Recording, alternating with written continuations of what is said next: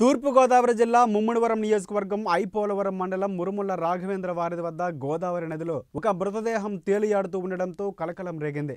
216 జాతీయ రహదారిపైనున్న ఈ వంతెన కొన్ని చోట్ల ప్రక్క గోడలు కూలిపోగా ఆ కూలిన చోట మోటార్ సైకిల్ చెప్పులు పడి ఉండగా గోదావరిలో ఒక వ్యక్తి మృతదేహం తేలియాడుతూ కనిపించింది. ఇది గుర్తించిన స్థానికులు పోలీసులకు సమాచారం ఇవ్వడంతో ఘటనా స్థలానికి చేరుకున్న ఐపోలవరం పోలీసులు మృతదేహాన్ని గోదావరి నది ఒడ్డుకు చేర్చి వివరాలు సేకరించగా అయినవెల్లి గ్రామానికి చెందిన సెల్ పాయింట్ నిర్వాహకుడిగా బిఎస్ శ్రీనివాస్ 40 సంవత్సరాలుగా గుర్తించి బంధువులకు సమాచారం ఇచ్చారు. ప్రమాదం జరిగిందా లేక ఆత్మహత్య అనే కోణంలో పోలీసులు విచారిస్తున్నారు.